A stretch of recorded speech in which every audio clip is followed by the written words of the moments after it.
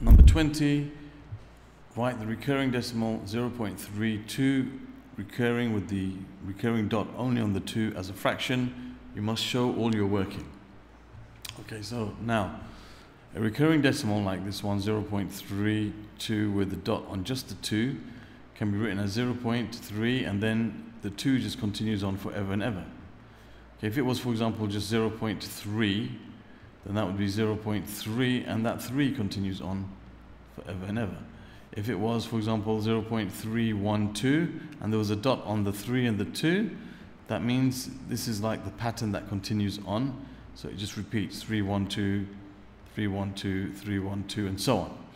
Okay, so that's a little background in case you're not sure. So the recurring dot is upon the 2 only. That means this recurring decimal 0.32, the recurring dot is equal to 0.32222 continuing on forever. So let's just start off by saying let x be equal to 0.32 recurring. So therefore we can say x is equal to 0. Let me write it over here. So x is equal to 0.32222 continuing on forever.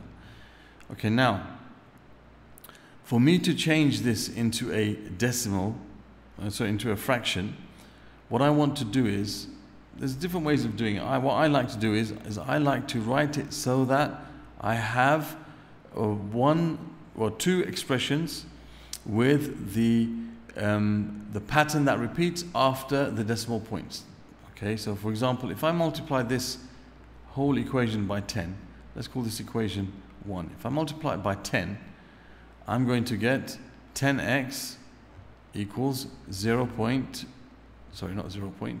multiply both sides by 10.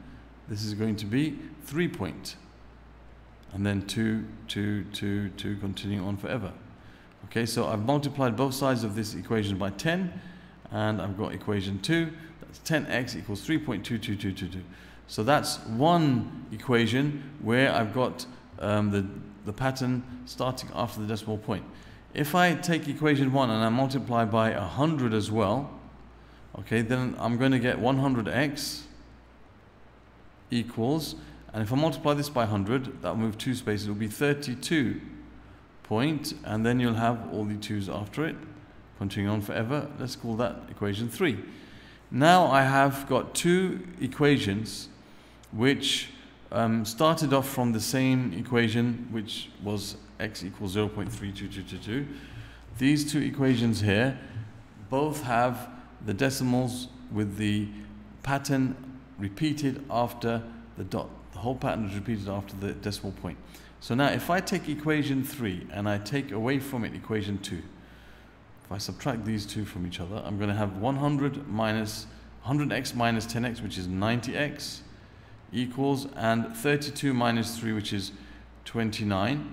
And all of these recurring decimal points, when you subtract, they're going to just disappear because it's exactly the same thing after the decimal point. When I subtract them, it disappears. That's why I wanted to have the recurring decimal right after the decimal point. The recurring pattern right after the decimal point just makes everything neat that way. So now I can say that means, if I rearrange this, x is equal to 29 over 90. Now that doesn't break down. 29 is a prime number. So we can say that therefore 0.32 recurring is equal to x, as we said, and x is equal to 29 over 90, so this must equal 29 over 90. And there we have the answer to this question. Okay, so that's how we deal with changing recurring decimals to fractions. Okay, thank you for watching, and the other questions can be found in the playlist, which has a link to it in the description box below.